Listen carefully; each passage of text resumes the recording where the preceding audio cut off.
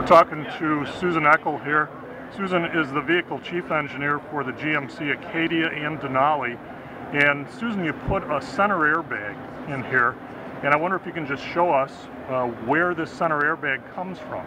Sure, it's a center side airbag, and it's located in the right shoulder and length there of the driver's seat, and it's indicated by this airbag badge, and you can see the seam here where it will exit.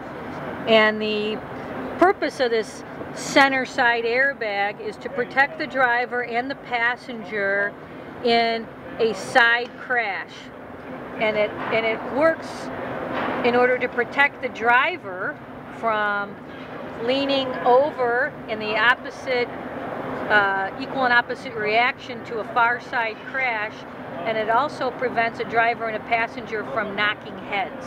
So if I'm a driver and I'm hit on the passenger side, my head's going to go towards the door. You're going to go towards the door, and the center and the side curtain airbag is going to drop down, protect your head from the glass in the door. And once that